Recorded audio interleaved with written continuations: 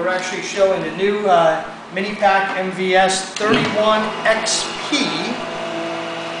We're actually pulling down to a 99.9% vacuum, which is about equivalent to 2 millibars of vacuum. After the vacuum process is finished, I can remove the label, HACCP label, place it on the product, which describes the vegetables and the name of the product and the date that it was packaged and who did it. Said here it does have a sticky on it, so it does stay.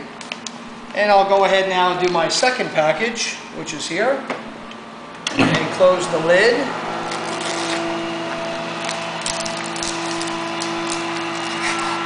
And after my second package is done, which is right about now, same millibars is pulling down.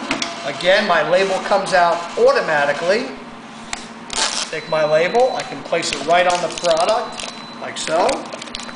Remove the excess, place my bag here, and now get ready for my third vegetable we're going to be cooking, because we are doing a New York cheesesteak, a Philadelphia cheesesteak today.